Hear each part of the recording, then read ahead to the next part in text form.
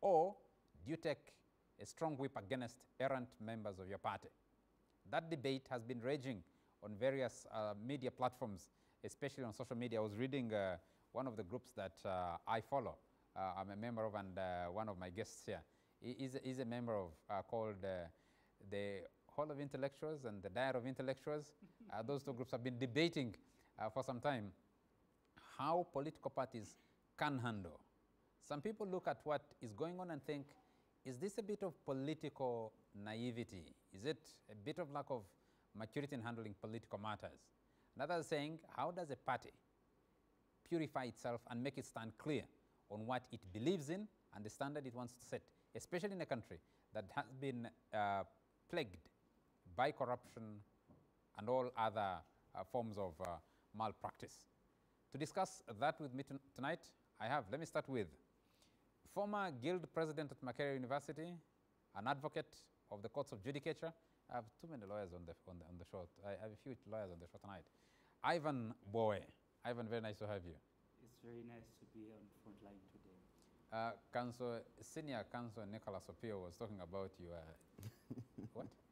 My baby. Yeah? What did you call it? I guess he needs to see me in the current state. From the National Unity Platform, National Treasurer, an advocate of the courts of judicature, I have Benjamin Katana. Thank you, Charles. Good evening to you. Ramadan Karim, to our Muslim brothers and sisters who are fasting. May Allah accept your fast. And a happy Easter weekend to the Christians. It's a pleasure to be part of this debate tonight. And a frontliner, Executive Director at the Uganda Media Center from Mulanda in Tororo, Ofono Opondo. Very nice to have you, sir. Thank you, Charles. Good evening to our viewers, and nice to have a debate with the young people.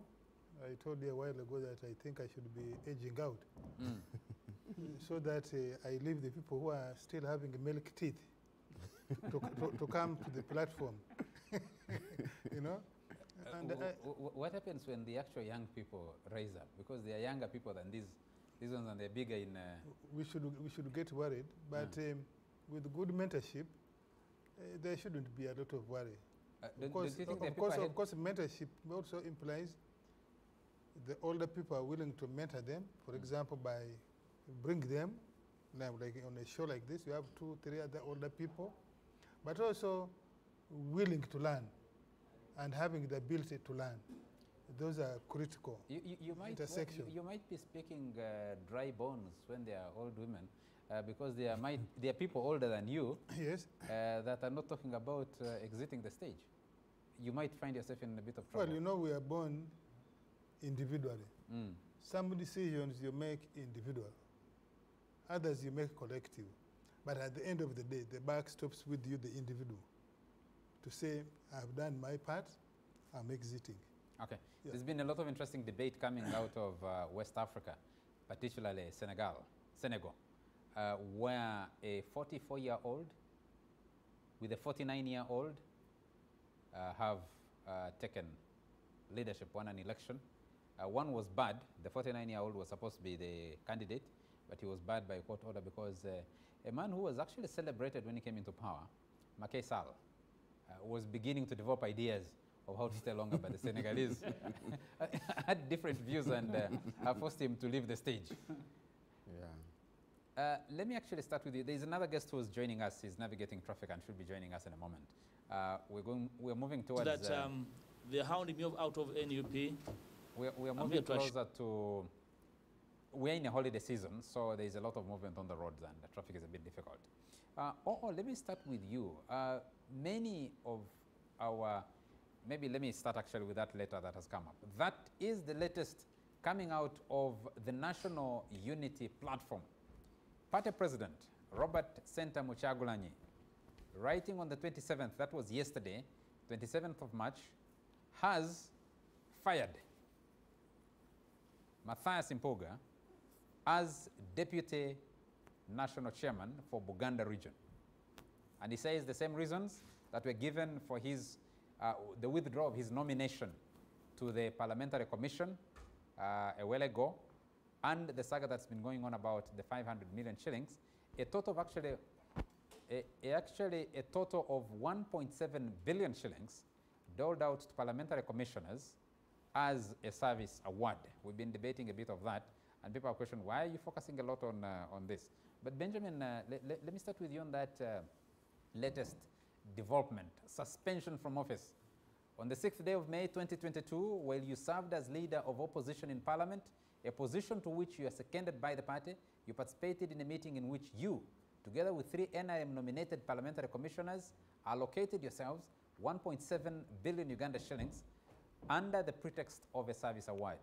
You personally allocated 500 million. This was an act of corruption and abuse of office which violated numerous laws, including Section 9(1) of the Leadership Code Act 2002, which prohibits leaders from taking part in meetings at which matters of personal interest to them are to be discussed. You can scroll it up a little bit more. We pick up the other bit. You have thus far failed to provide any satisfactory explanation for engaging in this action, which goes against the vision, mission, and objectives of the party. It also goes against Article 5.3b and F of the party constitution, which obligates party members to conduct themselves in a manner that does not bring disrepute to the name of the party, as well as practice accountable leadership. In accordance with Articles 6.3h and 7.1e of the party constitution, I hereby suspend you from the position of Deputy President of the National Unity Platform for Central Region with immediate effect, and accordingly refer the matter to the National Executive Committee for further processing. Could you, Benjamin, help our viewers understand this latest development from your party, what it means for the party? It means what is written in the letter. It means that the president, in exercise of powers given to him by the party constitution, has taken a decision to suspend one of his deputies, and he gives the reasons in that letter. And he further mentions in that letter that he has also forwarded him to the National Executive Committee of the party for further processing. What? Well, basically, as you can see, the letter is about suspension, not firing like you mentioned. So suspension is a temporary measure, pending the outcome of the process that he refers to. What does your constitution actually provide? Would you be in a position to share what Article 6.3 that he quotes in that letter and 7.1 say exactly? Basically, it talks about the powers of the president to suspend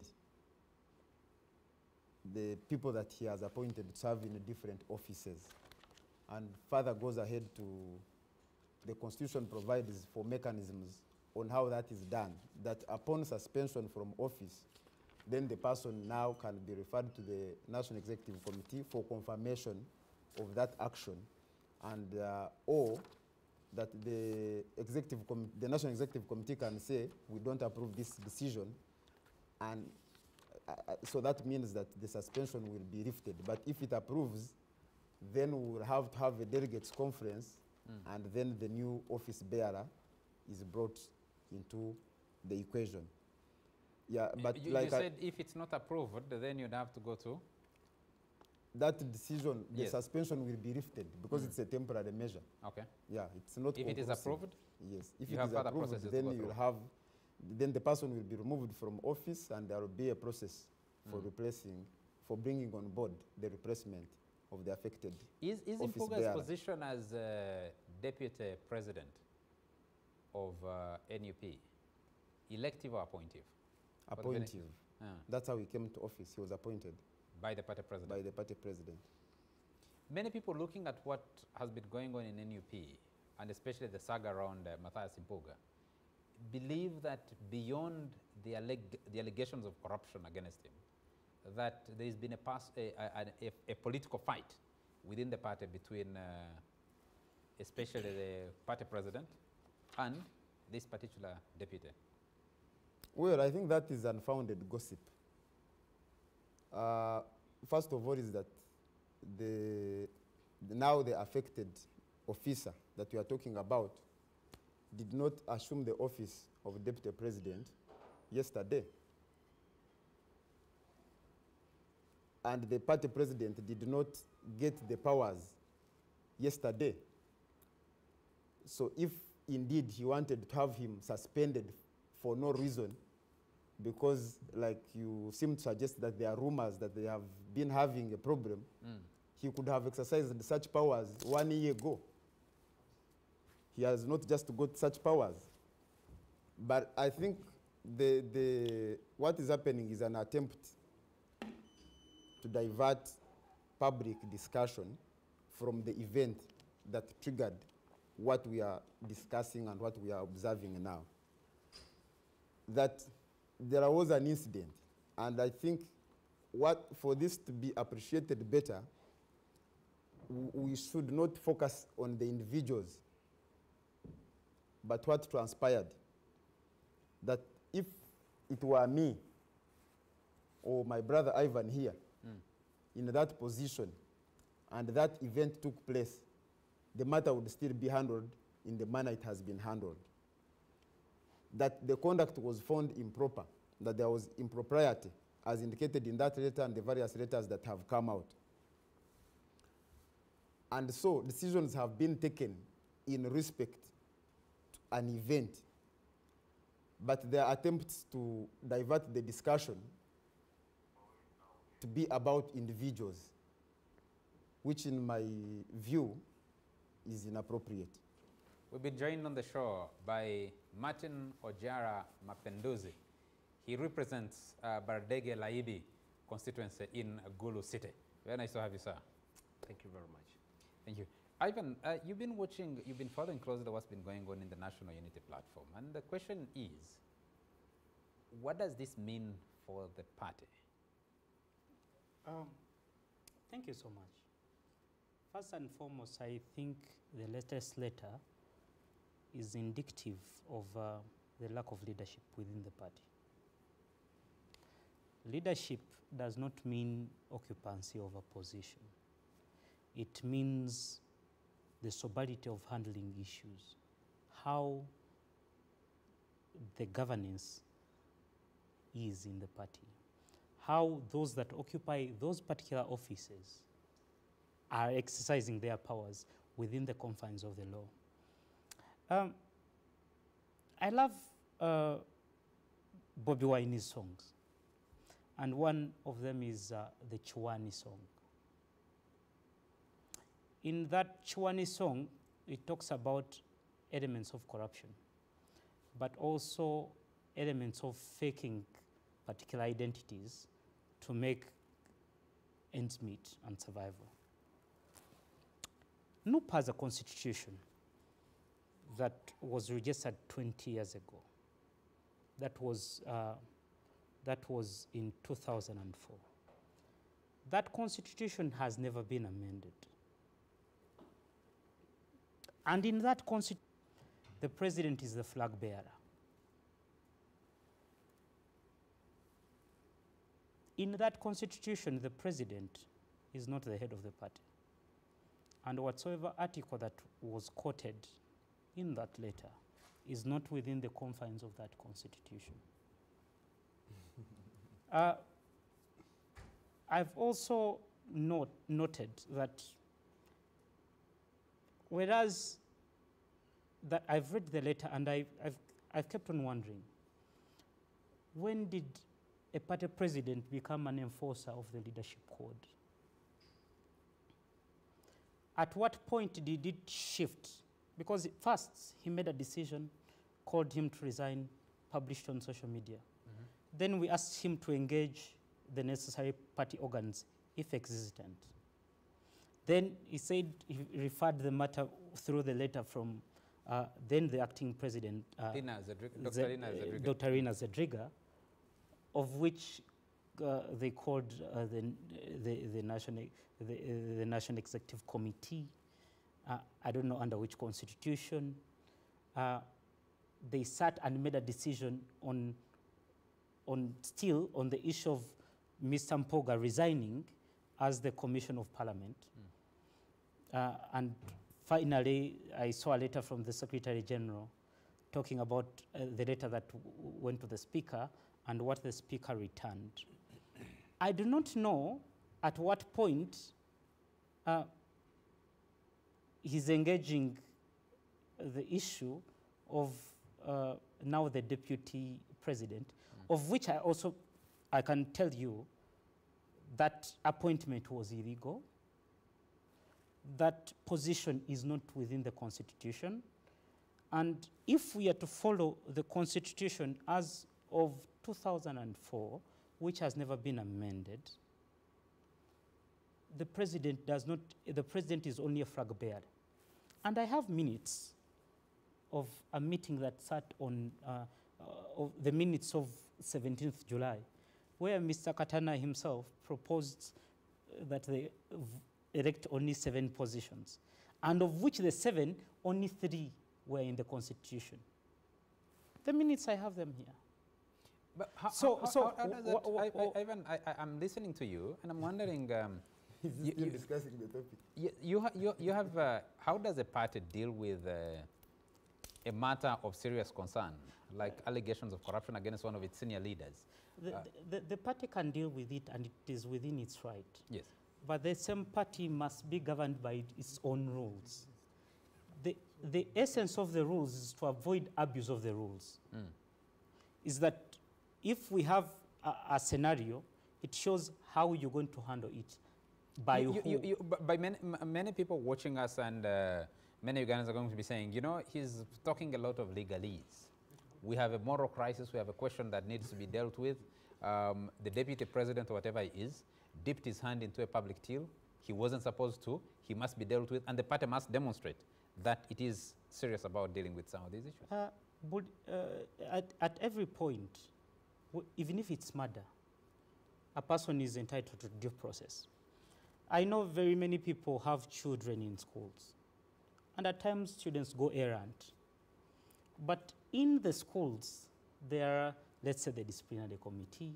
It shows who sits on the disciplinary committee, how do you defend yourself in a disciplinary committee, and finally, if the disciplinary committee decides the way it decides, they either suspend you or even expel you from a school. So the struggle that NUP has today that makes them even incapable of objectively solving their problems is that they're acting on everything is illegal generally at the moment. Everything illegal generally. Ab initio. Politically, what does that mean? Politically is they need to go back on the drawing board and organize proper party structures following the Constitution that has, these are the structures of that Constitution. The National Congress, which is an equivalent of the Delegates Conference. They have the Central Executive Committee. They have the NEC. National Executive Committee. National Executive Committee.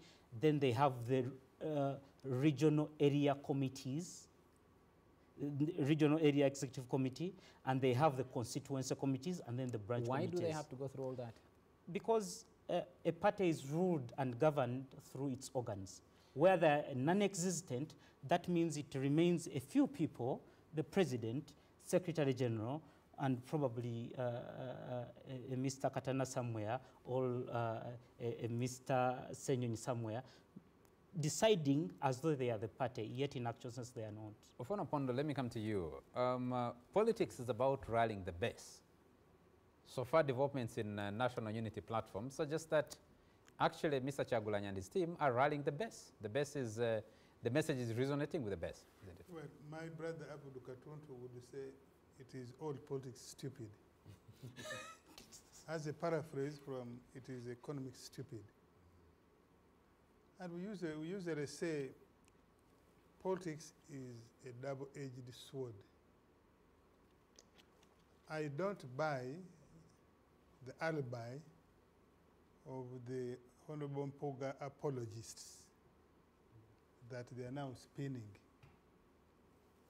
If I take Mr. Bowe's own argument, he says that position of Deputy President doesn't exist. In the Constitution, it does not. So, if Mpuga accepted to occupy and has been carrying himself about in a position that doesn't exist.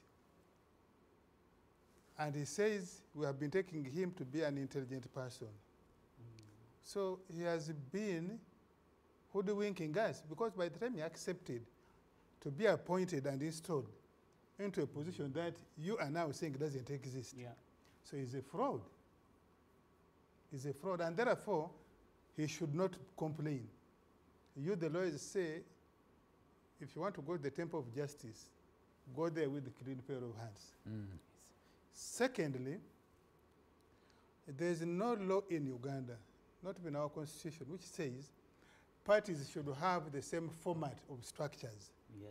That you should have the chairman, the president, the SEC, the NEC. No. You can have your constitution which says only 6 people will make the decisions for the party, including appointments, nominating candidates to parliament for election, and so on and so forth. And they have different ways to discipline errant members. And so, I don't want to go there because I've never bothered myself with reading the constitution of UNOP or the structures of UNOP. I want to give them the benefit of doubt, that they understand, they know, they appreciate what they're doing and where they want to take themselves. Now, this matter, I have said before, that this matter of Mpuga and his other colleagues in NOP, I hope it doesn't divert us from the real issues of governance and accountability in our country, particularly where all this started from, Parliament of Uganda. I hope eventually when the NOP issues settle, we shall go back and hold our Parliament accountable, particularly its leadership, on the various allegations that have been thrown against them. It is in their own interest that they come clean on these allegations. But for now, let's discuss this. Now, remember, when this matter first exploded, Honorable Mpuga said he had never got the money. We went around radio stations saying he had never got the money. Now, from official count of Parliament, we know that this money was actually paid out by borrowing from the parliamentary circle. By that lie alone, Honorable Mpuga ought to be held accountable by his party for denying what had actually taken place. Secondly, for me, this is my 25th year as a director, since the president appointed me first as director at the movement secretariat and now. The president, our president himself usually says, what you say in darkness should be what you say in daylight. And they said, when this matter came to them, to their knowledge, they invited him to their meeting of leaders. And they asked him, and he admitted that indeed the money was paid to him. And the various undertakings that they asked him to take leave from the commission. And then somehow, because he has half-clever advisors, or advisors who are clever by half, whichever way you want to put it, I think they advised him and said, look, you must, most likely you made a mistake. Why did you, first of all, admit that you got this money? Secondly, why did you accept, why did you apologize to them for wrongdoing? And secondly, he did not accept to resign. If he committed himself to his colleagues in a confidential meeting, I think he should have stuck to that agreement. But publicly available information, it is his word against theirs. No. At least these other people have put theirs in writing. The leadership of NUB has put in writing. So I am bound to take somebody who put something in writing more seriously than someone who's recanting verbally, because they can change. They can change their words because it's verbal, you can't easily. So I would have expected him as a gentleman to say, let me commit to what I committed in our confidential meeting. He has hasn't he issued a statement? I think he issued a statement. I think he has issued a statement about. This is what I'm saying. Yes. This is what I'm saying. I'm saying, having come out, I think he got advisors who are clever by half. Mm-hmm. And I think that's why you remember that it took him a week or more to issue that written response. Actually, the statement is about informality of the meeting, not the content. So I think he issued it as an afterthought, having got advice from Mr. advisors. What I want to hear from so for me, from that standpoint, I fault him to a large extent to the mud he is now being rolled in. Because if he had done as his colleagues are now saying, because all the leadership of NUP is saying one thing, it is only him who is saying, no, I did not. So it is his word against the majority of the leadership in NUP. Now, I think having, and Right Honorable Kadaga is one who brought us to this point partly. You remember the case of the NRM Fosam, the Sechikubos. When NRM took a decision and said, we are removing you from Parliament, the Speaker, who was part of the decision in NRM's sake, declined to implement what's sake because he said she was conflicted. At that time, I argued. I said, the Right Honorable Kadaga should have disqualified herself from sitting in that particular NEC sitting of that day, which took that decision. But she did not. So when she came back to Parliament, I think she took self-interest. First of all, populist, but two, in the false hope that she was... It appears just a minute, for clarity. No, for clarity. Yes. It appears on the decision of court. Yeah. No. In respect of that case. I agree with you. Yes. Yeah. I think then court, although we can say court takes decisions independently, we cannot say with the infinite that it is not influenced by the environment. We're looking at the interpretation. Just a minute. We're looking at the interpretation of the law. And I saw Speaker Anita Mong is following the same. In her response. Yes. Followed the law. And there is precedent from that court decision, constitutional court decision on the rebel MPs. And what Ivan is arguing here, he's saying, look, we're a country of laws. If the law says one thing, you can't go against that. No, I totally agree with you. Yes. I want to believe that in this particular circumstance of removing Puga, now the Right Honorable Anita Mong is following the rules, the Parliament, the Administration of Parliament Act, because in there she has cited in clear terms.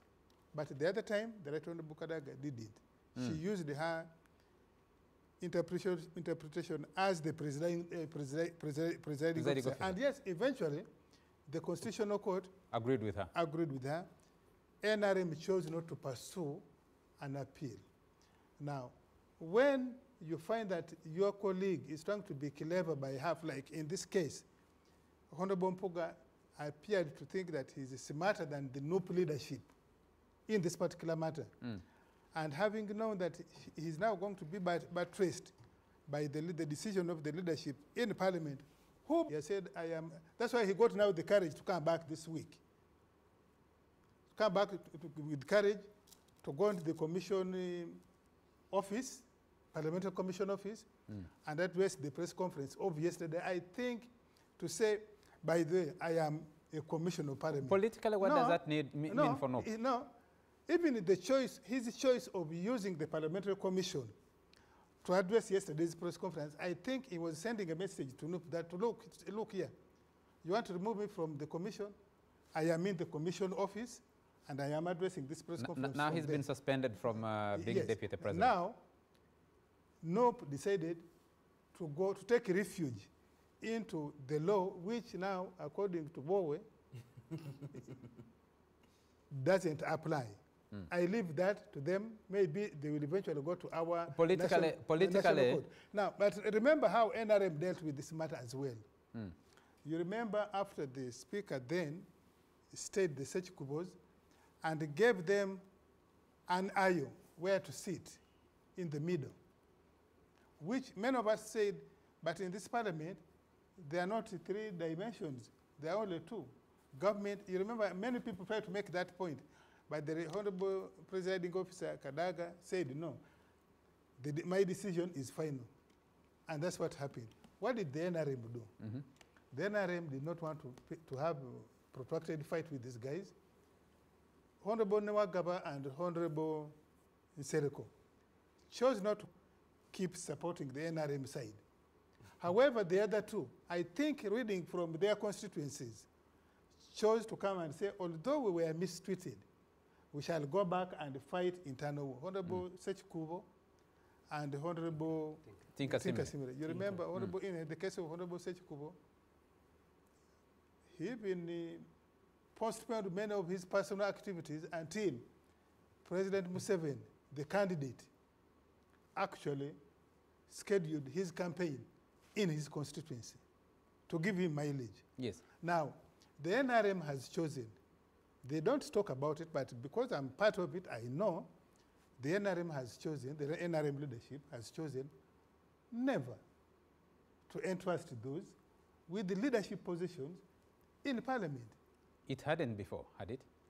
It had. None of them had a leadership position.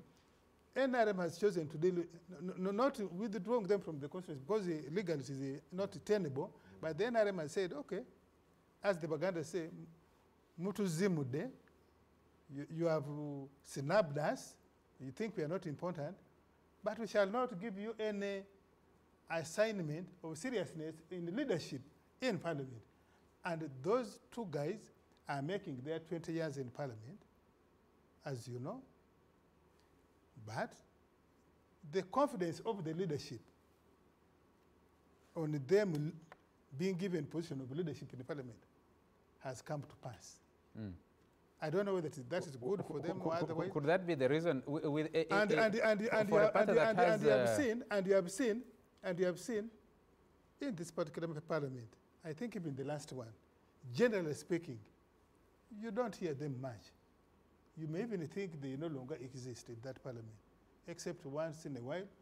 When so is no principle being handling the matter the way it should be handled politically? Politically, first of all, I think there was an internal process of listening to each other, mediation, and so on, which failed to yield the results in the time frame they had hoped. Okay. In the NRM, it was a little more protracted. Okay. Let me take a message. This is not just for opposition parties, even ruling parties. And in the case of DP and UPC, for example, you know it. Let me come back to you in a moment. I need to bring in. I need to bring Martin Ojara in here, but I read a message from an elder, Chris Tushabe. This one is watching us from Iruhura, somewhere in Kabarole district, and says, "Noop impresses me on hating corruption. However, the way Mpuga is being handled portrays more of a witch hunt because he appears to be putting his eyes on presidency, which post appears to be ring-fenced.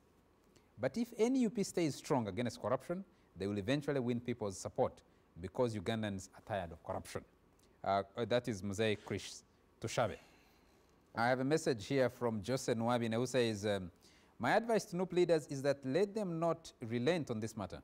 They should drag the bull by its horns. If they feel that what Mpuga did falls within the definition of corruption or any other related crime, let them commence private prosecution against the arrogant man who I think has had an inflated sense of self-importance and thinks he is indispensable. Whether the DPP takes over the matter or not, NUP will have proved their resolve against these corrupt who have been duping Ugandans for a long time, that they are clean, whereas not. Let Bobby continue exposing the hypocrites." Jose Nwabine, I believe in Kabola, Liantonde somewhere. I have a message from, yes, Jack Apuli is watching us from Fort Portal and says, "How does someone withdraw a nomination after an election? I thought the party's powers stop at nomination, but when someone has been voted, it's the voters to call back the individual. Does the president have powers to sack a vice president without the approval of the Central Executive Committee of that party. I don't have benefit of looking at the NUP constitution. Let me just give 2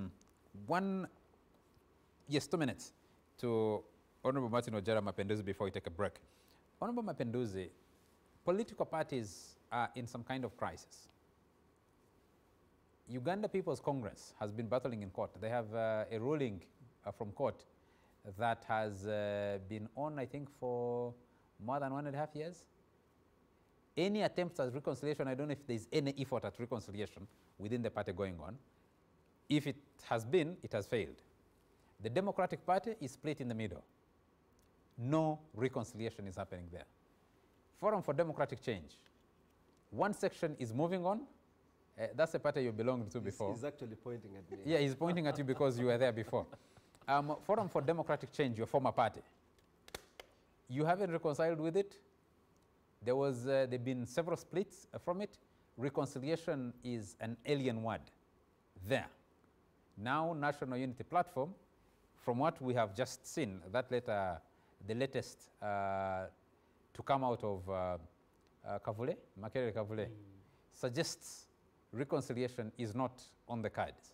What does this mean for political parties, especially in the opposition? Well, a lot of these things are rather unfortunate because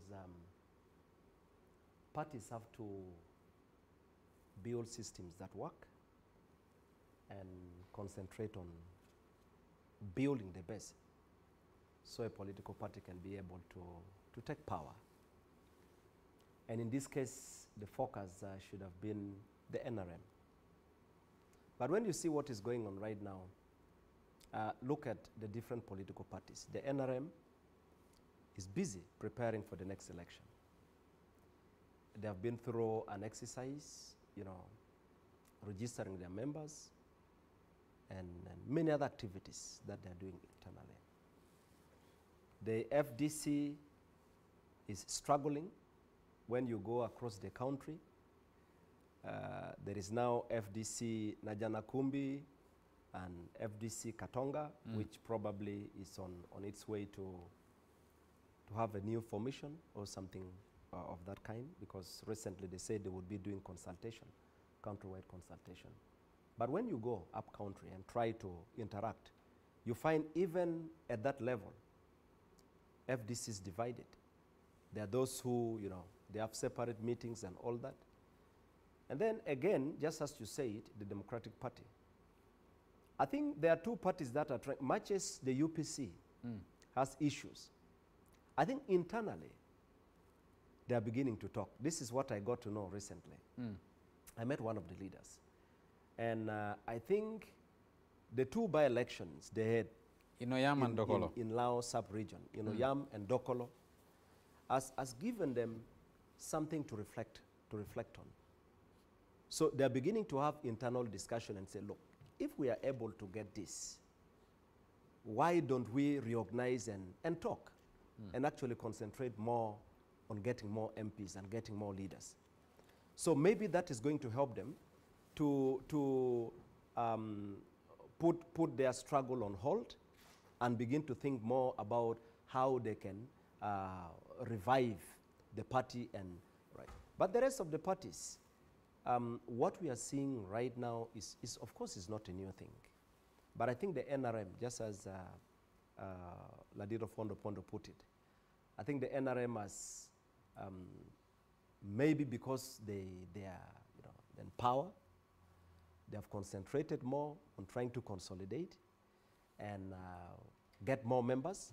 But from the side of the opposition, it is worrying because as we approach 2026, what I see in NUP, of course I have not had the opportunity to read their constitution. I know as an institution they have their internal mechanisms where how they manage their issues and all that. But from the outside, there are two things you will see.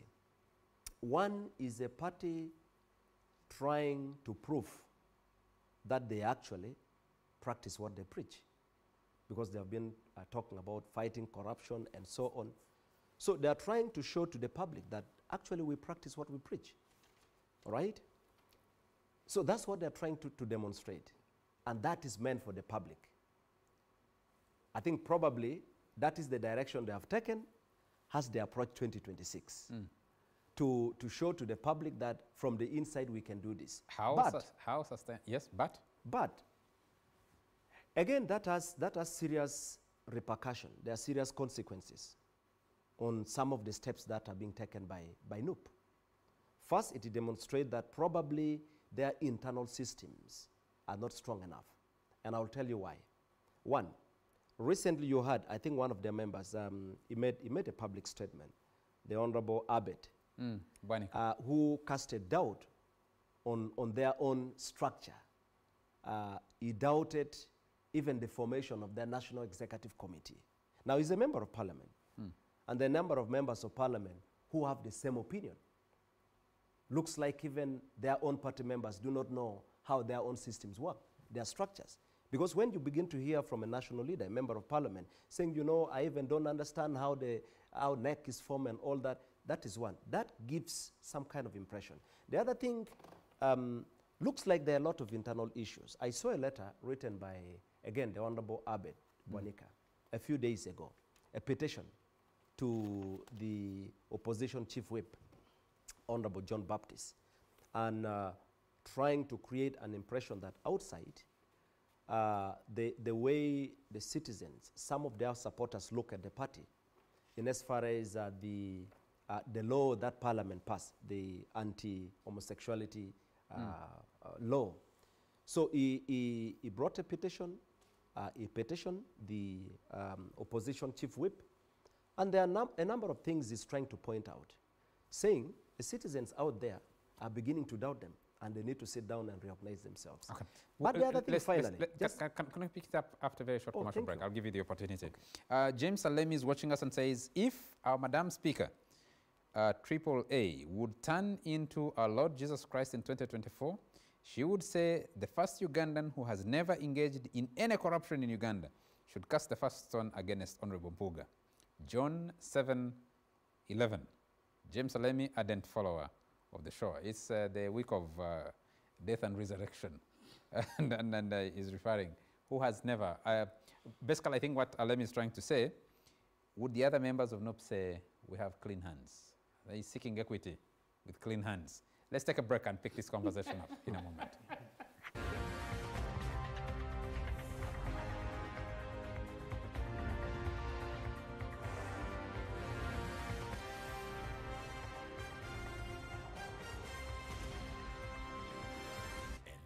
Frontline.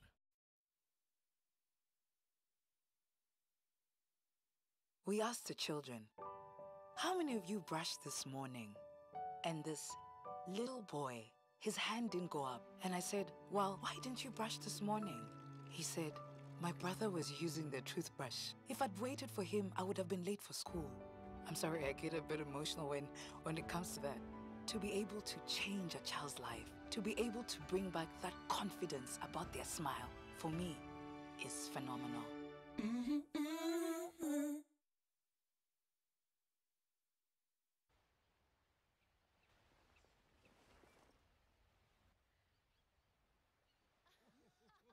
Oh, Sarah, these two are creeping into your personal space. Why don't we send them packing?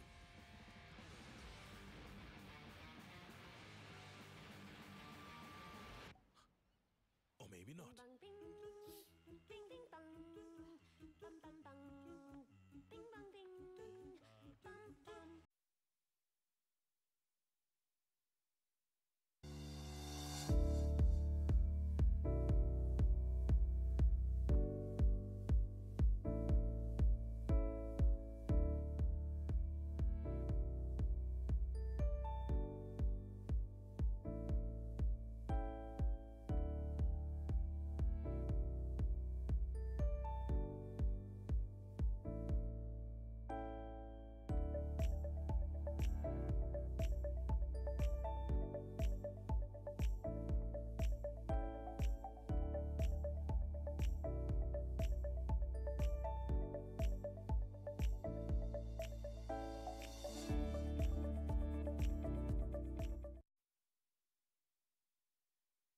Malaria is estimated to impair up to 60% of children's learning ability.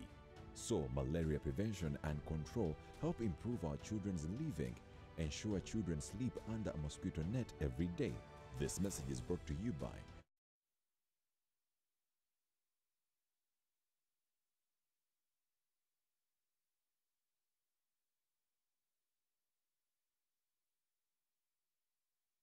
At NCBA, we can tailor-make your SME business solution to suit your business. It's what we have done for over 50,000 businesses so far.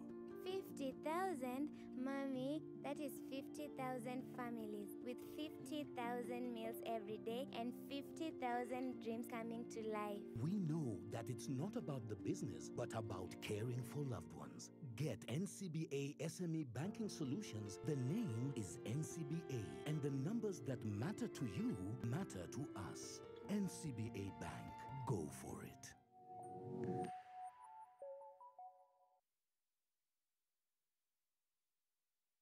Are you having headache, sore throat, muscle pain, toothache, or fever? Then use Curamo Plus. Curamo Plus is strong on pain and gentle on stomach. It's available in all drug shops countrywide. It's not recommended for children under the age of 12 years. If symptoms persist, seek medical advice.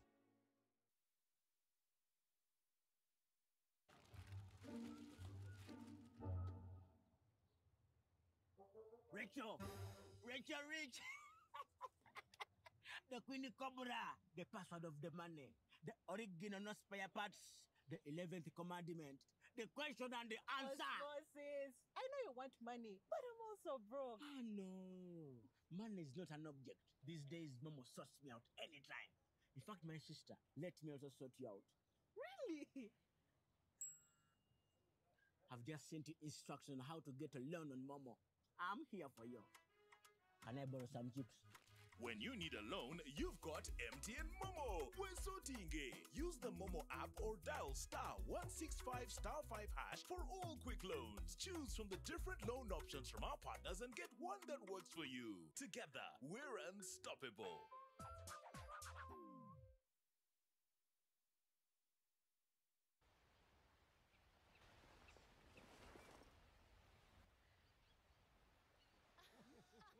Oh, Sarah, these two are creeping into your personal space. Why don't we send them packing?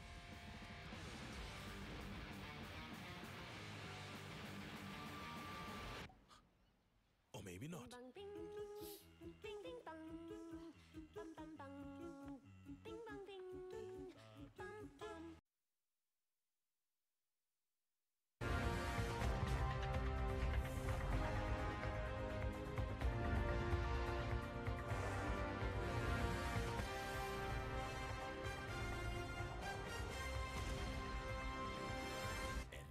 Frontline.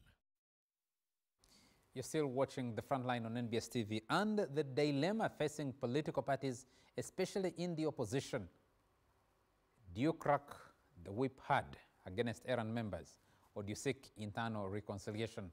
The National Unity Platform, the leading opposition political party, is facing that dilemma because it's making a stand according to its fans and those who agree with the method they're following, to say we do not support corruption and we smell some corruption here, so we'll take a firm stand. Others are saying, will that actually get the party to survive? Deogracius Mugisa is watching us from Royhamba in Ruteta Sub-County Kabaale District and says, Kyagulanyi should reduce speed and stop making decisions out of emotions. He should learn from Mzee Museveni and how patient he is. This has enabled NRM stay in power for the last 38 years. If Bobby keeps behaving in such a misguided matter, I tell you, NUP will not survive for the next 2 years. Deogracius Mugisa, we're asking a bit of that question. Let me take a few more messages before I come back to George Muhimbise is watching us and says, Nope didn't follow the principles of natural justice. That you call Mpuga in the evening in an informal conversation, give him 24 hours to resign, even before 24 hours elapse, you issue a letter condemning him and describing him as corrupt and all manner of things, etc. It was more of malice than fighting corruption. He did not fully enjoy his right to a fair hearing and a presumption of innocence. But also, from a political perspective, they should have looked at the impact of such a decision, given that they are dealing with a senior leader, immediate past leader of opposition, a vice president in a region where the party enjoys the most support. The timing itself was bad, given that we are heading for 2026 elections, and you would not want to have a political party that is divided ahead of elections. The whole thing has left the party ugly, disorganized, divided, and eventually weak. The way Opondo is defending NUP clearly shows the celebratory mood of NRM, George Muhimbise, who's watching us.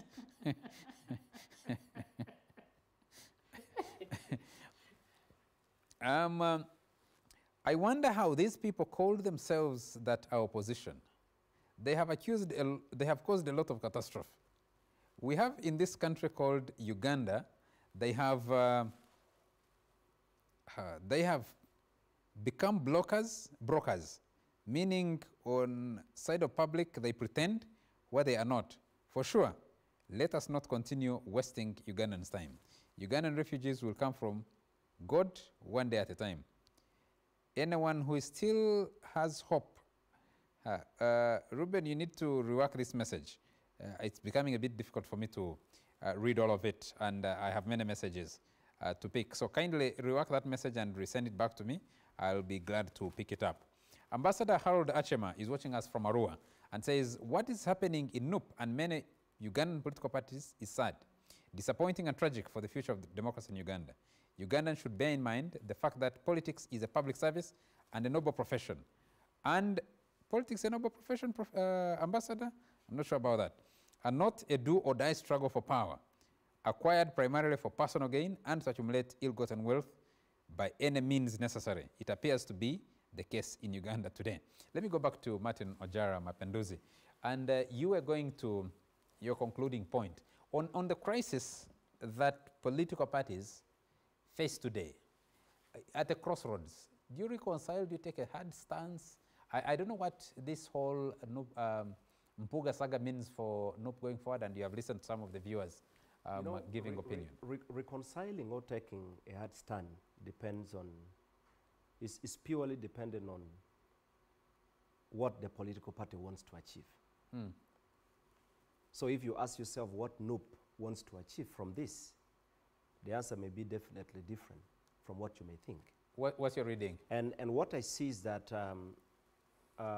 from what has happened in the last few weeks, you will get to understand that NUP no longer values Mpuga. I don't think they look at him as an asset. Mm. But NUP believes that because corruption is the biggest, is one of the biggest problem of, in this country, NUP wants to capitalize on that. And so the question is, how is NUP going to drive this point to demonstrate that they are actually committed to fighting corruption? And to do it best, they have found someone they can use. And so it's not going to matter. To you, you will ask yourself whether the party values Mpuga, but to NUP, they think this is an opportunity to demonstrate what they are trying to do. Mm. And so you are likely to see them going even an extra mile, taking even a more tougher, decision. So the question is, do they care about those individual members who have built the party, or they want to demonstrate? And so it's about survival outside there, not internally. But that has got serious consequences. But the other thing that we don't need to ignore is that there are serious internal issues in that party. And you can hear from the members. We interact with members of parliament, and we hear a lot of that. The party has its own approach and believes that, we need to get out, mobilize people and do this. But internally, there are a lot of issues, including the fear that someone like Mpuga is likely to come out and run for president. So it's also about the struggle, internal struggles and all that. Now, how this is going to end, probably we'll have to wait and see after 2026. Mm. But I can assure you that if NUP as a party does not get to deal with how internal issues are handled, while not forgetting how to make sure you stick to your principle. It is not bad to fight corruption, okay? But from what many people are saying, and just like, you know, I see, looks like there are a lot of gaps that are being, you know, that are manifested in this entire process of handling the Mpuga, the internal issues and all that. The moment issues are handled because you have got other issues that you are trying to cover under, you're not likely to solve it. So the question of reconciliation, well, I don't know whether that is going to work, but what I have seen in FDC, because what has happened in FDC is purely a struggle for survival. There are those who want to survive, and they think when you are under this, you are not likely to. So the best you can do, let's fight, let's scatter, let's start our own. That is it. So that's what we are likely to see. Do they value each other? Because it will reach a point. You said no longer sees value in Mpuga. In the FDC, do they value one another? Well, unfortunately, I'm not competent enough to talk about those political parties because I don't belong to any. You once belonged, you're a bit closer before you became independent. Respectfully, I left FDC. And I don't have any... You are in transition. No. See, look, when I joined FDC, it was my personal decision. And when I also left, that was it. I have to be respected. If you do not have any problem with me the time I joined, why should you have a problem when I'm leaving? That's how people should be respected. So it's not bad. But what I'm saying is, you see, if NUP does not handle this carefully, there are leaders, there are people who believe in Mpuga and many others. There are also people in NUP who believe the processes are not being managed well. Now, that has a serious implication on the party. So the party needs to look at all this while not massaging what they don't believe in. If it's corruption, deal with it. But build internal systems that work where people begin to believe that actually this is being handled, you know, transparently. Benjamin, let me come back to you. And please, you can take the leverage to discuss other political parties. One would imagine that at about a time like this, given our political environment, political parties would be working out how to forge, working together, relationships with other political parties. NUP is lost in an internal fight. And someone will look and say, can you manage this almost puritanical approach to dealing with allegations of corruption? Is this a stand that is sustainable? From where you sit, what is the benefit for the party? How have you reached at the conclusion that NUP is not making bridges with other actors to see how to work together? Because I think that is a wrong foundation to start from. I'm a media practitioner. We pick information from you. In the last few weeks, you have issued letter after letter on Mpuga. Yeah, it doesn't. In the last few weeks, you have held discussions about Mpuga. You haven't indicated to us, not at the press conference you have called, not at a statement you have, one of your leaders has issued, that we are reaching out and we are making this other progress for the party. So now you can hear it from me that we are making progress. Party activities are going on, and we are in touch with other actors, and not every political party activities are publicized. And when there is an urgent action here, so you put the Mpuga issue top of your priority list? Not at all. Yes. Maybe that is the conclusion that you have drawn. No, you just said when there are urgent matters, you don't postpone them. Not every political party activity is publicized. That is number one. Number two, there are several activities that are taking place. For example, today there was an activity at the party headquarters. I don't know if your journalistic skills picked it. And there are several other activities that are taking place. But maybe you have chosen to focus on this one because of its importance. But first of all, is that as a political party,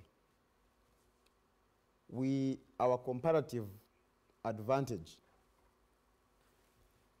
is in public confidence. And therefore, matters that would lead to erosion of public confidence and trust are taken seriously. Number two is that this public confidence is born out of the commitment to common good. So if Katana is very resourceful to the party, and the party would benefit from him, but he engages in impropriety, the party would not hesitate to deal with that particular impropriety because Katana is resourceful, and then the party would choose expedience over what it should do. Number two is that when you are reprimanded by an institution for engaging in behavior that the party believes is improper, it does not mean that you can no longer be useful to the party.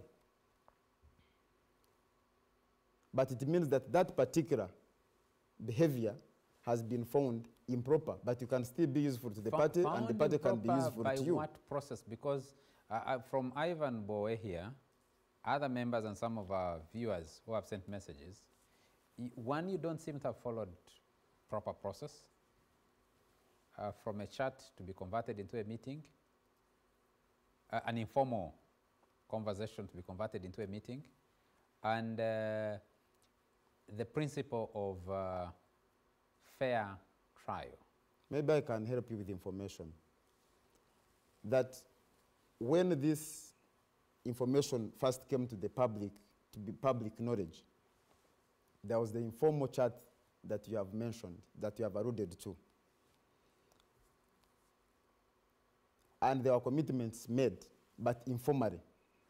And subsequent to that, the matter was referred to the National Executive Committee of the party, which is the supreme organ of our party. And the president, because he had made his views on the subject known, deliberately did not participate in the proceedings as the chairperson of that meeting, yet ordinarily he is. The Honorable Mpuga was written to and given time to respond. A week, not 24 hours.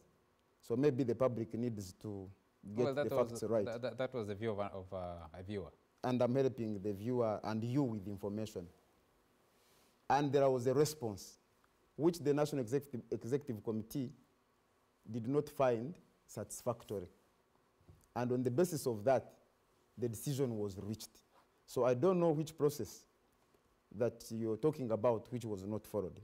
But for me, the broader discussion that we should have is not about these individuals.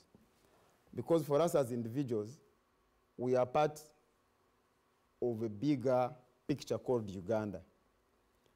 And when we choose to subscribe to different organizations, we are part of these organizations. And I'm glad that when you are framing the topic for discussion, you focused on party discipline, which is a very broad subject. Many times, in the strict sense of the Westminster form of government, it is about the positions taken when legislators are voting in parliament. But I believe when you are forming this question, you had in mind a broad picture on the conduct of party members and leaders and things of that nature. The other aspect of the question is about whether parties should crack the whip or whether there should be reconciliation. My take on the same is that there should be a multi-pronged approach to these issues. One, discipline is a very broad subject, but there are forms of indiscipline, for example, that relate to lack of common decency. You come late for meetings, you engage in thoughtless speech against the party and the party leaders and other people, and things of that nature. And I think those are excusable. I think those are excusable. I think those are excusable. You can be subjected to a process and excusable. But there are forms of indiscipline that go against the core foundations of an organization. For example, if I subscribe to an organization that talks about equality, say gender equality, and I'm found to act in a manner that goes against what this party stands for as a core value, I think the party should be able to crack the whip, take disciplinary action, against me. And I have seen people drawing a comparison. You say that, you know, some leaders manage these things in a different way. But part of the problems we are facing now is that there is impunity. Why? Because when there is wrongdoing, sometimes on account of the importance in the political dynamics of an individual, action is not taken. So, and I believe that, for example, now, in this particular context, the focus should be, well, I cannot dictate the focus, but people should applaud NUP for taking action against impropriety. There has been this, today when I was following the news, I saw in Rwanda, where one of the commissioners that sat in that meeting and received 400 million. This is improper. It is scandalous. You should not have engaged in this. Ugandans on social media, following the revelations, have been up in arms against the Speaker of Parliament, saying there has been impropriety and extreme abuse of authority and misuse of public resources. What should unite us mostly as people of Uganda today is to stand together and fight this abuse and misuse of public resources that we have all been crying about. But now, when people have taken leadership in solving a problem or showing at least direction on how this problem should be dealt with, we are on whataboutism. Okay. Let me take a message from Fred, who says, I am watching from Iganga. What I can tell you is that NUP, like UPC, DP, FDC, fell in a trap set by the obvious. And unfortunately, Bobby did not understand it, and now he's engulfed by it. I highly doubt if he will get 40 MPs in the coming elections. That's Fred in Iganga. Another viewer here says, who is this? I appreciate if you can put names against some of these messages, because I'm receiving messages on my personal phone and I may not be able. Yes, this is Aaron and Omugisha from Barara City, who says, one of the reasons I like Mr. OO is how objective he is while discussing the shortcomings in the opposition. At a point when NRM should be celebrating due to the bickering in the NUP, it's a sign of maturity to see OO somehow sympathizing with the affected party. Honorable Matthias Mpuga should remember that most of his group, Namboze, Segona, Mpuga, Seung, and others, won elections due to the Bobby Wine and NUP effect. Let him respect the party leadership and understand that you can't have two lions in one territory. He should either improve his levels of tolerance or he quits NUP in peace. Let Councillor Katana tell us what new constitution stipulates in case Mpuga refuses to vacate office or the party, as he's already saying. Currently, such internal disorganization within the opposition parties and partly in the NRM impede efforts to realize free and fair elections in Uganda. Also, let's not forget that Parliament has become a house of deals, and we must hold these MPs and parliamentary leaders accountable. Aaron Ainominsha in Mbarara City. I have a message from Kenneth, Kenneth Jamlesiri in Fort Portal. Says, the happenings of the last month or so in Uganda's political position reminds me of W.B. Yeats' poem with the lines, turning and turning in the wedding in Gaia, the falcon cannot hear the falconer, things fall apart, the center cannot hold. NUP is built solely on the person of, I'm sorry, but I'm going to read this.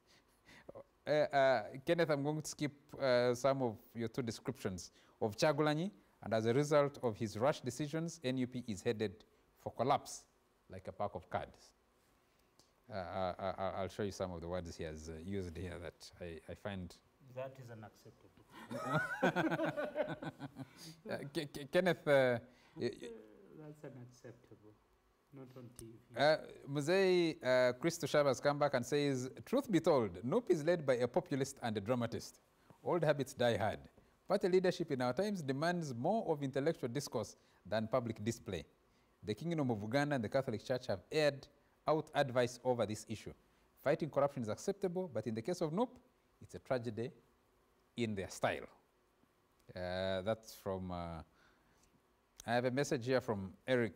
Let me see. Let me see. Yes, I think the letter that you are referring to, someone has generously shared it. Eric, thank you very much for sharing this. Petition for a meeting of a lawful organ to debate and pronounce the party position on LGBTQ. This is written on 25th March 2024. We'll not go into details of this at the moment.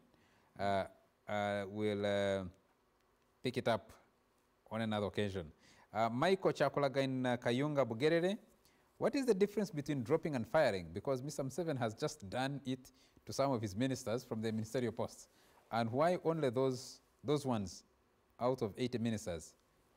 How come that the clueless person influences for the appointment of Mpuga into the post of LOP and commissioner? Oh no, forgotten my country. What is this? Michael, I can't make out your message.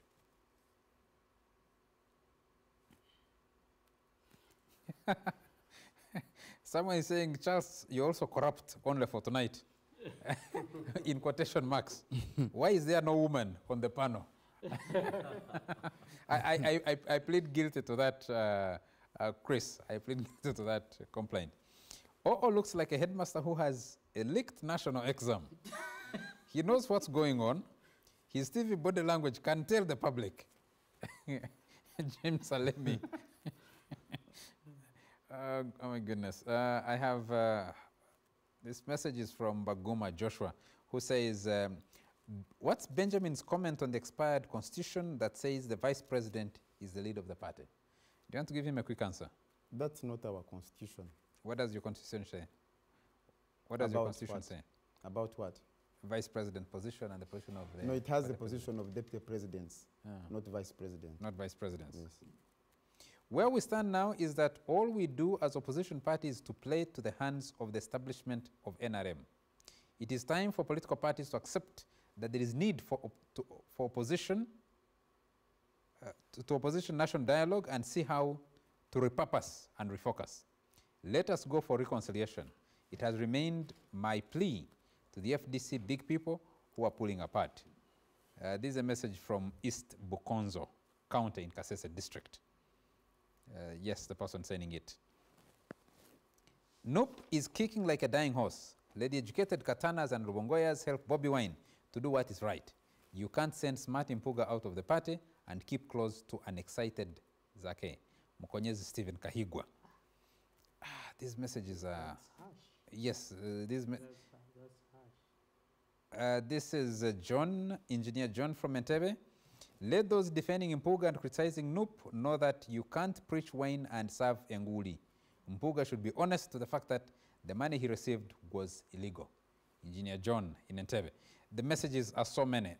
Let me just take a message from Gift in Nansana. Gift, your message is too long. It's grossly unfortunate that Noop's issues were handled the way they were. It's even more unfortunate that Mr. Matthias Mpuga Nsamba, who some people referred to as the gentleman of the time, has shown no difference with those he accuses of lacking basic knowledge about politics in as far as the handling of this issue is concerned, apart from using phrases seemingly demeaning the Noop leadership. Even as it is now, and going by the nature of Mr. Museveni and NRM's politics as government in power, Mpuga needs Noop more than Noop needs him now. If it was for the politics of the boardroom and intellectual debates, maybe. But for now, he should put aside his good English and smartness, listen and abide by his party president. Period. Ivan Bowe, I want you to pick it up from there. Thank you so much. One, I want to state that reconciliation should be the first option. We should encourage it. But that process is only for the sober ones. That for reconciliation to happen, the parties must be willing. And what brings about the willingness of the party is the respect that the parties involved in the conflict accord to each other. You get, when you beat me first, yeah, when you tag me, and then you're saying, let us talk about it. It feels different when you call me and say, I've had this, this allegation. Can we talk about it? What exactly happened? And we pick it from there. When you pick it from there, it makes much more sense. But also, I want to take the guidance of the Katikiro yesterday, so important, and of the church as well, and other leaders at all levels. I think the timing of this last letter is saying, you advised us, but whatsoever you said does not make sense and does not concern us. That's how I interpret it, because the advice was only yesterday. You know? Yes, the letter actually is dated yesterday. But we received it. Yes, it has become public today. So that's how I interpret it either way. The other thing is that... Before you go the other thing, Ivan, kindly indulge me. Let's take a quick commercial break so that we're able to pick up the other thing that you're talking about. One of the bigger questions that we need to be dealing with is, do you sacrifice what NUP believes is the correct line, the correct stand against corruption, over issues of managing the politics? But let's pick this conversation up after a very short break.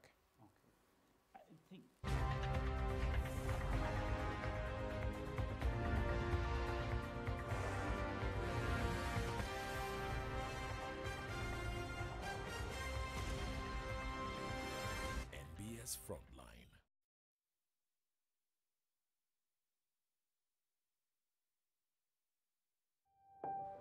Welcome to the luxurious Hotel Brevard, your ultimate destination for relaxation and grandeur in Masaka City. Experience unmatched comfort in our magnificent and luxurious rooms, each designed to cater to your every need. For your business needs, we offer 7 comfortable conference rooms with state-of-the-art facilities.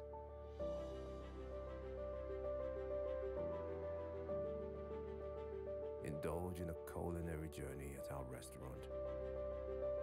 Stay active and fit in our modern fitness center, equipped with the latest exercise equipment. Our sauna and steam bath facilities, perfect for rejuvenation. Take a dip in our refreshing swimming pool and bask in the tranquility of our lush poolside area. As the days turns into night, Hotel Brevard continues to shine with its enchanting illumination. Or unwind at our bar where you can savor exotic cocktails and beverages. Hotel Brevard Limited, where luxury meets tranquility.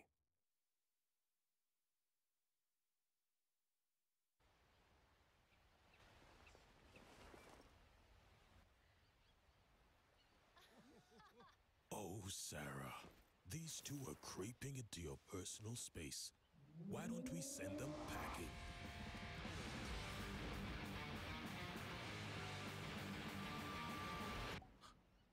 Or maybe not.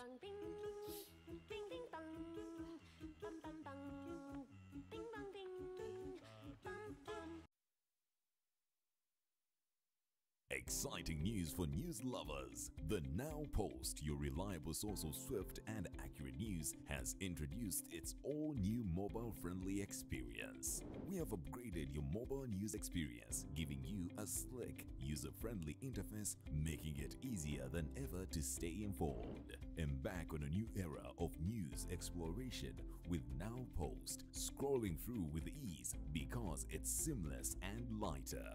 Now Post, accurate news, fast.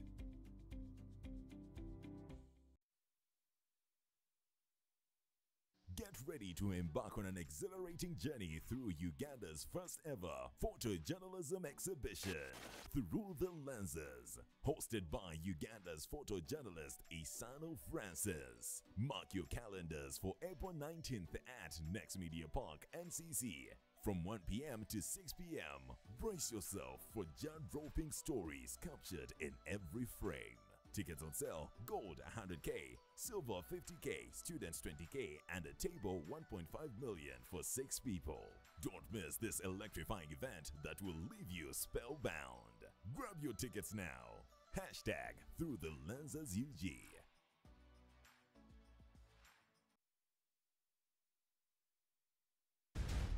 Join us at the Concept Kickstarter 2024, a premier event for real estate, business and innovation enthusiasts. Scheduled for March 29th to the 30th at the Westin Waltham, Boston.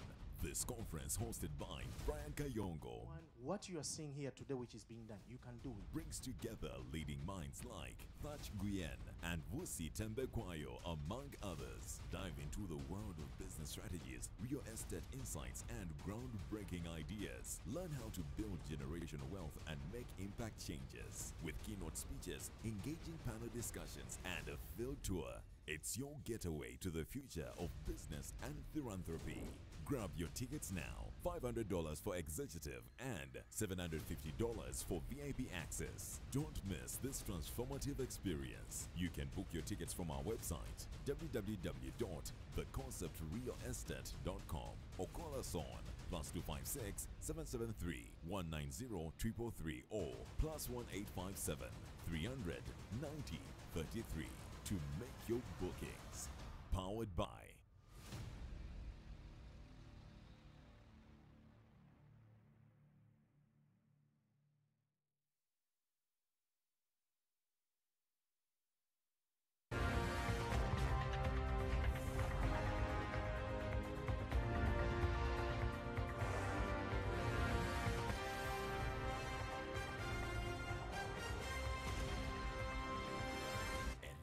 Frontline.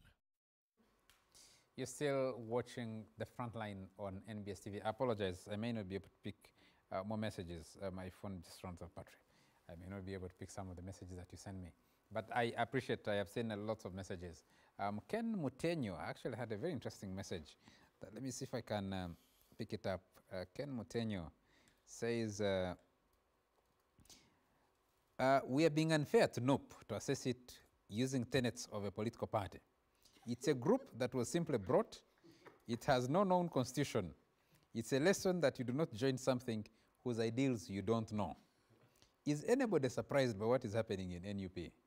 Ken, someone is going to ask, is anybody surprised by what is happening in the Democratic Party? Me. I think it's equally unfair. But he's also expressing a lack of information. Why Juma Kadri, thank you for watching us. Juma Kadri, thank you for watching us from Mondevujo. Yes? Ken shouldn't be allowed to get away with that. DP has a written constitution. Is it a better one? DP, the Democratic Party, has a written constitution. Its president has a cooperation agreement with your party chairman. But Ivan, I put a question to you before we take a break. Please. Well, as I said, the second issue is that I don't want the leadership of what is known today as NUP to take the country for a ride, that they are fighting corruption. What are we fighting? Mr. Katana, I didn't interrupt you when you were speaking.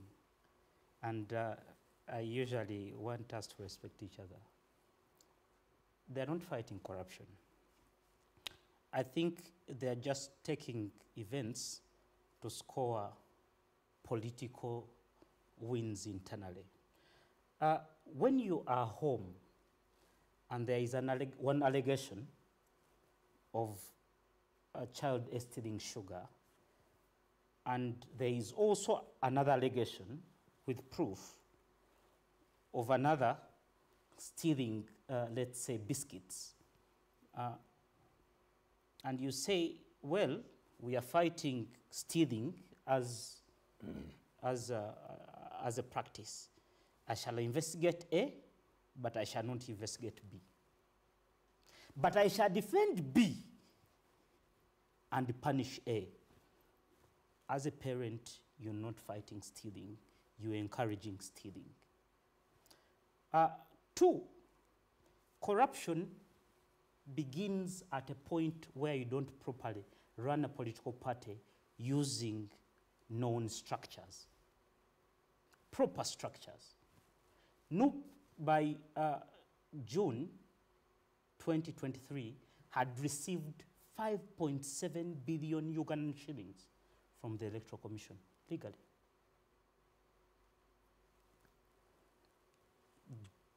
Have we even dared to ask as a country how they spent those public resources? The National Treasury is here. and I am coming there.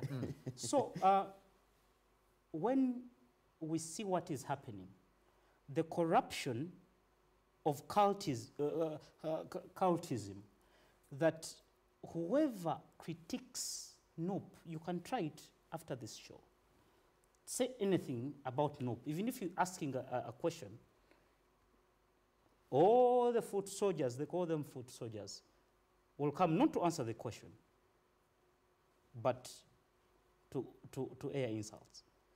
What is worse is that the party president goes on a radio station, fully recorded, saying that that is actually still simple. More is coming of the same, encouraging and fanning this uncivil behavior. That is corruption of the highest order. There is a quote by a gentleman that said the surest corruption is asking a youth to elevate those whose views they agree with and try to gag those whose views they don't agree with. So NUP, as it is today, is not fighting corruption. I am convinced that when it came, I've participated in also exposing, as an extension of the parliamentary exhibition, of what has been happening. Yesterday, I posted Honorable Senyonyi went to Monrovia, asked for more per diem, spent less days, and claimed it. The same behavior that happened in Kenya with the visit of Honorable Segirinya. And it was refunded after he was exposed. You cannot tell me that that is not a serious issue to a political party that wants to fight corruption and abuse of public resources. You're coming to equity, Mr. Katana. Are you coming with clean hands? Kindly, I'll be pleased to respond to the questions asked. To conclude is that perhaps we want, what motivates me is that I believe that for us to have an accountable government, an accountable opposition is an asset. And I want to see NUP being accountable in the way it manages its affairs, in the way it disciplines its members, them working within the law, practicing what they preach. And I also want to extend the same advice to other political parties. Whatsoever the case is, follow the law. Apply laws to everyone. Do not build cults. Do not build cults. Cults are dangerous. And we need to have sober politics where we have space to communicate to each other, even in disagreement. Benjamin, I'll give you the first chance. Thank you. To conclude it, to wrap it up, I maintain my position that the ongoing fracas is not a fight about corruption. It is far away. Thank you, Charles. My brother Ivan here reminds me of the proverbial undecided chief who gives people meat, says, don't roast it, don't cook it, but I want it ready to be eaten. He's making a case for not disciplining an errant person. He's saying fight corruption. That is not it. So let me help you with information. You have talked about money that NUP has received from the consolidated fund.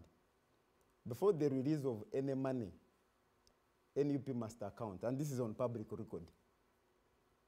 So you are saying we are not, there is no information available, but let me guide you and help you that it is information available to the public and you can acquire it both from the party and from Electoral Commission. But also, there are visible things that we have been doing. You have seen the party headquarters, we are running party offices, and we are doing a number of other things. So running a party requires money and expenditure. But if you want to access that information, it is available. But don't go to Nasser Road like where you go to the Constitution you have from.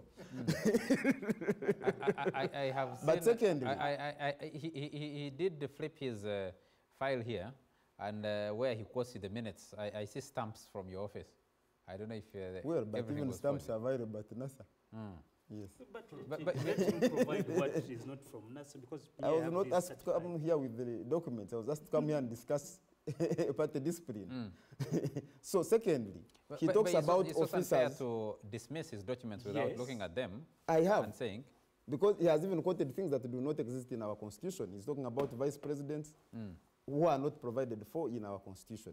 So even without going through, by giving information that does not exist in our constitution, Mr. Katana, it means that he's relying on a wrong document. There has been a public debate about whether you actually have a valid constitution for your party or not. But the party cannot operate without a constitution. That is basic knowledge. Yes, you inherited a constitution. When did you amend it? The new constitution is an ongoing process. Do you have a constitution? But the constitution then? that we inherited, we have it, and it's a copy is at the Electoral Commission, and you can obtain it. But I think, Charles, you are taking us into red herrings. Exactly. The people who should contest the validity of a party constitution should be its members. If you are not a member of that political party, why would you buy that? It's a public institution. No. It's a public institution receiving public funding. And especially in the context of what you asked us to come and discuss. We are not in the internal mechanisms of the parties. The nitty-gritty is for those parties to know if they are following. Now, whoever is displeased by the steps a party is taking against its member, and if he's a member of that party, they are appealant mechanism. But Mr. Pondo, yes. with due respect, a party that receives a portion of public funding, are you saying the government of Uganda? No, but are you saying the government of Uganda is giving a non-existing entity, non-existing by not having a valid constitution registered by the Electoral Commission, public money? Is that what you are saying? No, I think the argument is and I can also help him with information. Is that what you are saying? No, I can also help him with information. I think that the argument in the case people like Ivan Bowe are raising is slightly different. No, but you see, if you allow Mr. Ivan Bowe to come with a pile of documents, that only he has it, and in the nature of the structure of this debate, you are not going to shuffle those documents to us to cross-reference whether that document is actually valid. You are doing a disservice, first of all, to we, the panelists, but also to the audience. The audience. And so I think it is pertinent that we discuss matters of practicality of the accusations that are going on. And those accusations have a basis, don't they? They should have a basis. I don't think they have a basis in the documents that No. I asked a very general question about the Constitution. He can defend it. I will not go into the details. No, I don't have to defend it. I've given information that we have a constitution. Yes. Ivan can obtain a copy from the party or from Electoral Commission. Okay, fair enough. Yeah. So the question of party funds, I have given information that before we receive any release, and that is standard practice, you account, and there are various stages of audit. But those documents, if Ivan is interested or any member of the public is interested, this is public information and he knows how public information is accessed. There is an established procedure. But I've also mentioned that there are visible things that we have not just fallen from heaven. Acquisition of party headquarters and land and other assets and the offices that we run across the country. These are not run without money. But if he's interested in looking at the documents, they are available. Talking about the question of disciplining errant officers, if Ivan has information against an individual, let him avail it to the party and action will be taken. That's a challenge to you, Ivan. But avail the information to the party. No, most of the other things are questions of opinion. He's talking about cultism, which I think is really a figment of his imagination and other things. And I don't think I need to spend time responding to that. I will be unfair to the audience. Again, like I mentioned, the question of, and I think there is a need to draw a distinction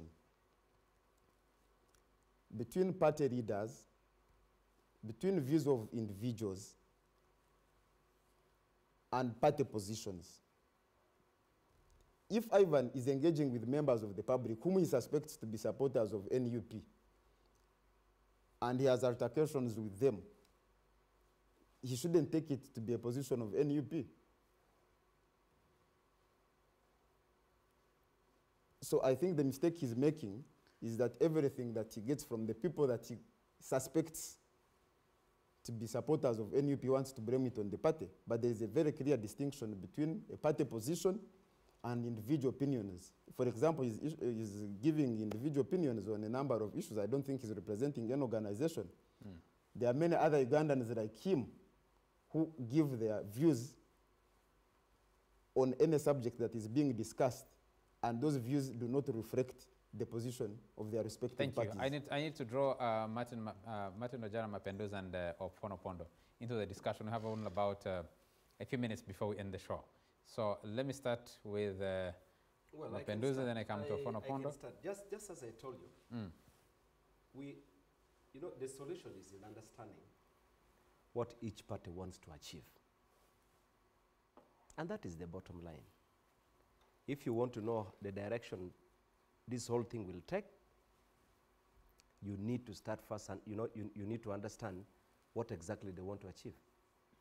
NUP has its own motive. And I think they have taken a decision that they will go to the final extent, all the way. And I don't think they are going to back, to back off or in any way have any compromise or even sit to talk. Because the letters you have been seeing have been coming, the tone has been consistent. And that is what they're doing. So to NUP, it's a demonstration of what they want to pursue, but deep down there could be many other factors that are at play, which they will not come out to explain. Now, it's going to be, and of course, as they struggle to achieve what they want to achieve, and for me, my thinking is that they want to create an impression to the public that ours is to fight, and we are not going to spare anybody. How they are doing it, whether the procedures or the processes are fair, whether it's not, whether it's some people may take it as witch hunt or blackmail, they will go that far. But it's also going to be upon Mpuga to decide what he wants to achieve. I think it's, but also from the press conference here, I think about a day or so, you will begin to figure out the direction he wants to also pursue. I think what is coming is that he's determined to fight from the inside. And fighting from the inside is going to tear this party into two pieces. There are those who believe in him. And so they are likely to go the FDC way. You are likely to see another office like the Katonga faction. So there will be those who will follow the Honorable Chagulanyi, and there are those who will follow Mpuga because they believe whatever is being done is pure witch hunt. At a broader level, what does that mean for the opposition against NRM that's been not just in dominance for so long? Not just only providing alternatives? Not just only against NRM. It's bad for our democracy. It's bad. Because political parties are supposed to build a strong internal system, create strong structures that can work to provide alternative ideas and prepare. Because today, the Honorable Fono Pondo is in power with his team. Next time, there will be another group. And the question is going to be what kind of group? If all the, the opposition political parties are busy fighting, they're actually not putting any effort to get members from NRM. You find opposition political parties, NUP would want to get from FDC, FDC would want to get from the other, and NUP would want to have their internal struggle. FDC is doing the same, UPC is eating itself, the deep. That is the kind of situation we are faced with. And it's not good for our democracy. What lessons, let's broaden this discussion. Just this week, we had those elections in Senegal that an opposition politician, two opposition politicians from the same political party, walked out of prison, and within 10 days of walking out of prison, they win an election. Any lessons that political parties here can pick? And they had a big fight with the incumbent political party and president over whether the election itself would take place. And postponed for the first time, for a second time, and then the incumbent president was forced to hold the election, which his party lost. And him was forced not to run again. Well, obviously, there are a lot of things to learn from what happened in Senegal. But you see, Uganda has its own style and history and environment. And so much as we have got a lot to learn from Senegal, we may not necessarily have them happen here. But you know, we can borrow from the experiences. And the question is, what is the kind of environment that they have got? What about how their political parties work? Do they concentrate on fighting themselves, or they are focused at changing government and they want to provide the alternative? Thank you. Let me come to you. One has been the question which I have kept away because you answered it in last week about your own members in the NRM being held to account. But the broader question is, you see what has been happening in other countries. Senegal is a good example. The opposition works together and is able to win an election. And the focus now, you seem to be in a very comfortable position because the crisis is elsewhere outside of your party. No, I think you should have a show. You call with the NRM people and they ask us whether we are in a comfortable position. But I want to deal quickly with 3 or 4 things you had said here. Yes. The idea that somebody is big. You see, there are many of you who think that Honorable Mpogwa was so big. How did he become very big? He became very big because NOP, especially the leadership of NOP, appointed him LOP. Simultaneously appointed him deputy chairperson for Buganda. Positions he had never held, even when he has been winning in Masaka. And I think that has given him a false sense that is very powerful. But what's going on now is showing that he can actually be dragged, he can be deflated. And this is not just in Puga. Let us look at other political parties. You remember our own fight as NRM, 2014, 2015, with our Secretary General. You remember the many accolades you had given, super person, super this, super this. The engine of the NRM thinking.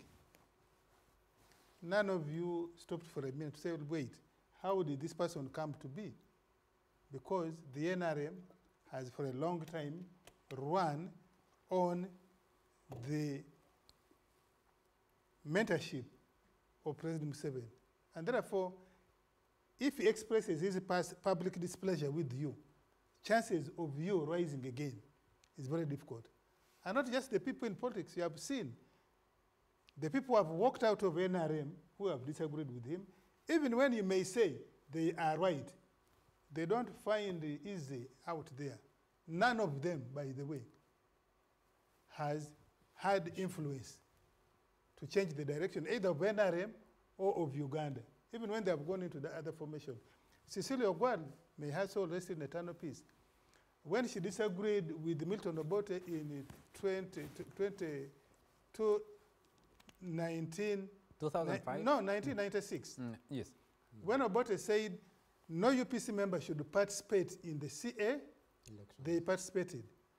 Obote warned them the second time, no UPC member or leader should participate in the 1996 general election.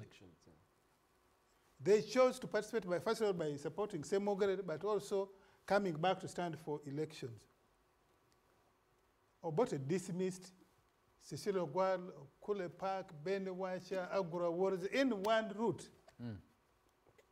As a consequence, Cecil Ogwal lost the parliamentary seat in the Lira municipality on the death of Obote, and she never recovered it. That's how she went to Dokolo.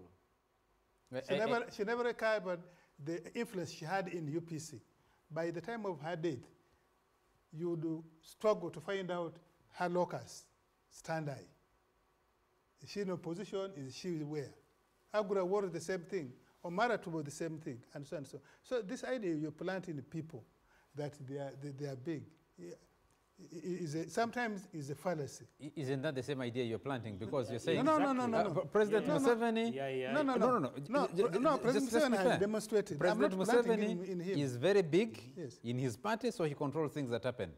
No, Milton Obote was very big, controlled what happened in UPC. From Chagulanyi, very big, controls and Milton Obote, I'm not planting. They have demonstrated. You can even see today, these elections you're talking about, these by-elections, the people are not campaigning with Jim Akena's portrait. They were campaigning with Milton Obote's portrait. Milton Obote died 9 years ago, but he can still whip emotion. Meaning, Milton Obote actually died. I'm saying nine. That's about 15 years ago. 15 years ago, exactly. I had even underestimated. I mean, calculated to 2005. But you can still see in a Dokoro, nobody was putting on Akena Doko or Walubiri's portrait. What country? What politics? Big men. That's what we're running. But since we don't have time, now I want to conclude with the one you're talking about, Senegal. Conclude with first Chagulanyi. He's also becoming a big man in his party. I've said here before that depending on how the leadership manages contradictions, the leadership may swim.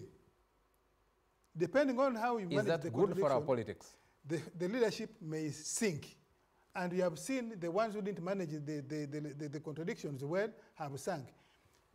Mr. Kizza Besigye has sunk with the way he has handled the internal contradictions of FDC. Akena Doko, Akena and Jimmy Akena. Jimmy Akena have sunk because of managing the internal contradictions in the UPC. My brother, Mr. Chairman, Honorable Mao, in spite of his verbosity, you can see that it will take him a long time and DP to resurrect, depending on how they have managed. For Bote and Mr. Museveni, at least Museveni, in my assessment, he has still handled internal contradictions of NRM relatively well, which gives him bias. Now, I want to conclude with what you're talking about. Senegal. I have said this before. In 2005, do you remember what happened in Uganda? Kizza Besigye comes from exile. 4 years. Besigye had run away from here in September 17th, I think, of 2001. He doesn't come here. He feared to come back, but he picks courage. Why? Because of our naked threat with the people in charge of government in Uganda then. And he says, I dare you. And he dared. You remember, there was an issue whether he will be even allowed to land, whether he would be and so on. He dared, and we arrested him in Busega. You remember? That shot his popularity and the actual vote, including members of parliament that he got. I think 42 in that election. And his popularity went to 37. We get it? We, the people who are planning for NRM, did not learn. We repeated it in 2020 with Chagulanyi. When Chagulanyi and the NOP began, and the People Power, we actually saw it as a wave that would subside if handled differently. Our Bayanako, which bordered on impunity even, especially in here, in Busoga, and so on. You saw how Kyagulanyi, even without reaching certain districts, without having agents, right? And by the way, it was a build-up from Arua. We were not learning. We were not learning on the mishandling. Have you now learned? I am now coming. And guess what happened? Kyagulanyi goes to 36%. And not just 36 confined in one place. He went on picking substantial, even where he did not have. I can tell you, Kyagulanyi did not, he passed Tororo, but go and see the votes there. My time is out. He just passed Kasese. Go and see the votes there. My time is out, so I need you to summarize. So Senegal, part of the reason that the outcome came the way it is the way Macky Sall handled the contradictions in the country. Thank you. And NRM, if we don't take serious stepping back, not even just Kyagulanyi, anyone, if he comes up and we do the same thing as we did in 2020, you and me will be on this show again, and NRM will be crying. Thank you. I get a quick comment from you on Senegal and a quick comment from you in 30 seconds each, 1 minute. We'll get out of here. Without repeating what has been said, is to add that a day is a long time in politics. And normally there are very many dynamics. But of course what must have aided is also the vigilance of the citizens, which we need to build on in Uganda. For example, we are now discussing, we have narrowed the discussion on corruption to the Mpuga issue. Someone just sent a comment on Twitter when we were here and saying, these cultural and religious institutions that are giving advice on this small issue, what is their opinion on the misuse of public funds at Parliament by the Speaker? They are all quiet. So what you would call the civil society, the population and all these institutions have a job to do so that they are able to stand firm. Macky Sall had managed to manipulate processes, but the population stood firm. Thank you. Eventually he yielded. Ivan. One, I will say... And you'll have only one because you have about 30 seconds. Is that for us to have an accountable government, we must have an accountable opposition. But also we have to make sure that our population focuses on what is important. In terms of today, change of government and changing the way things are run in this country. Thank you very much, gentlemen. The Honorable Martin Ojara Mapenduzi from Bardege Laibi, Gulu City, Ofono Pondo from Mulanda in Tororo. And I'm going to Mulanda today. Benjamin Katana from the National Unity Platform, and Ivan Bowe. Ivan Bowe is an advocate and former guild president at Makerere University. For us, we have no villages. The other ones we are introduced to. Yeah? You're from the ghetto. How can I get to be a village? You're from the ghetto. I don't know about the village, me I know about the ghetto, so I agree. I come from Bushen. I know you come from Igara. I am the ghetto boy. You get? No, you're not a ghetto boy. I know where you come from. Thank you very much to you all, our viewers, for joining us this evening, and always, thank you very much to the production crew that delivers the show to you. From me, a happy Good Friday to all of you, and wish you all a happy Easter. Yes.